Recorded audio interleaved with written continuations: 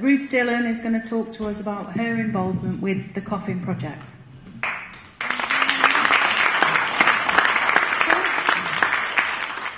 Hello everyone, my name's Ruth Dillon and I'm a creative practitioner based here on Merseyside, and thank you Craig just for reminding me I'm a miracle.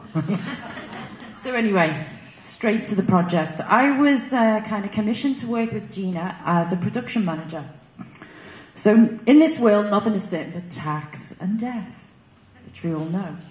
Now my personal experience was a few years ago when my mum was diagnosed with cancer. Within 4 weeks she was dead.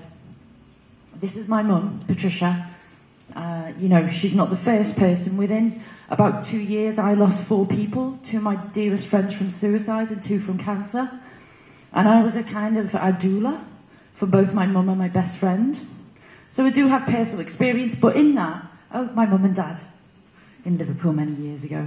Around this time, I went to a party with, I think Gina was present, and, she'd spoken about the Koffin. The concept of the experience, of what she'd experienced when her father had died, which was some years ago. And that threw up certain questions for me. A few of them were around the value and the exploitation, around the death industry. And here's Gina. She's an innovator and a collaborator and the founder of Koffin. So some of these questions I couldn't really answer on my own. So why is the process so impersonal of the funeral industry? Why are people exploited when they're most vulnerable? Because I certainly couldn't cope with making choices. And what could I do to create a positive change? I was left with these questions. I didn't really have anywhere to go with them, and that's when, Gina kind of came into my life and said, would you like to get involved? So in that process, I'm a big believer in collaboration and ideas and in change. So the Hegelian dialectic, a problem, a reaction, a solution. I did have a problem, I did have a reaction, but it didn't have the solution. And that's where ideas, vision and change come into my life. So I tend to try and collaborate with people who are artists, designers, innovators, and even scientists. And a big component of that has to be community. So we had a procession, which was a procession of, originally it was going to be many, many coffins, which were customized and designed by local artists. And I think this was one of the first ones, which Gina's daughter created and designed. So in that process, this is at James's studio. This is one of the hydro printing. It's not a completely hydro printing, it's a little bit of customization, which I liked. In this process, I got to meet lots and lots of people.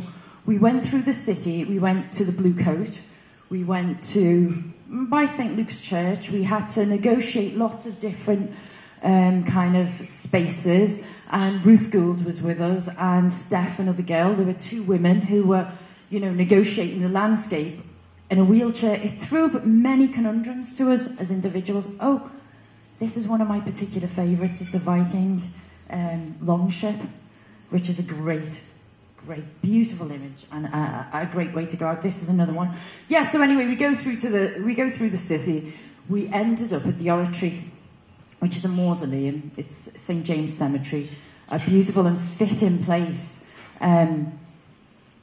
to visit and view them. But beyond this, I want to come back to I just want to ask anyone: does anybody recycle here? Show of hands. Does anybody want to continue to recycle and collaborate and be together? Anyone? Yeah? Because I'm just saying to you, whilst this was an artwork, there's Bashar's commissioned piece. While this is an artwork, it's also a business. And we're going to go live on Kickstarter soon.